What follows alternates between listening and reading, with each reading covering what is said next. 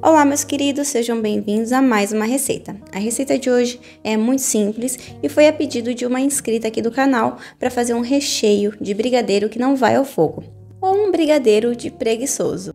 Para iniciar, adicione no liquidificador uma lata de leite condensado, raspa bem para não desperdiçar. Adicione junto meia xícara de chocolate em pó 50% ou 30% e uma colher de chá de manteiga ou margarina. Não precisa muito, mas a gente precisa adicionar um pouquinho de gordura nessa receita. Eu vou misturar um pouco aqui com uma espátula no próprio liquidificador, só para não voar muito chocolate em pó quando formos bater. Agora eu vou bater até engrossar, até encorpar. Se o seu liquidificador for mais fraquinho, você pode bater aos poucos, mas eu vou mostrar para vocês como que eu faço, é muito simples. Vou bater aqui em torno de 5 minutos. Então agora vamos bater em velocidade alta no liquidificador. Bate um pouco, pausa, raspa as laterais, dá uma mexida para ajudar o liquidificador e volta a bater.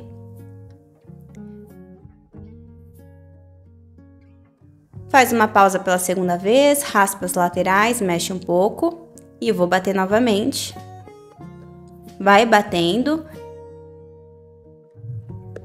Agora eu vou despejar aqui em um prato, um recipiente, para deixar ele um pouquinho na geladeira. Lembrando que esse brigadeiro sem ir ao fogo é ideal para recheios de bolo. Enquanto isso, se você está gostando do vídeo, já curte aqui, compartilha. Compartilha com aquela pessoa que você sabe que ama brigadeiro, que com certeza ela vai gostar dessa receita. E também eu queria te convidar para você já se inscrever. Se você não for inscrito, clica aqui embaixo e já se inscreve no canal, combinado? Vou cobrir aqui com um plástico e não vou deixar em contato, tá? Não deixe em contato com o recheio para não grudar.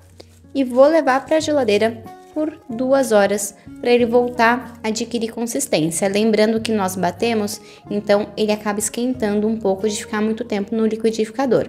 E daí eu volto aqui com vocês. Bem, aqui está, retirei da geladeira, está frio e vamos ver a consistência. Mas lembrando, se você está gostando, já curte aqui, compartilha, deixa o seu joinha. E se você achou fácil a receita, me fale nos comentários. Receita muito fácil. Essa daqui é a consistência que ele fica estando frio. Fica com uma consistência de brigadeiro de colher. Bem, meus queridos, é isso. Espero que tenha gostado. Te espero aqui no próximo vídeo. Um abraço, fiquem com Deus.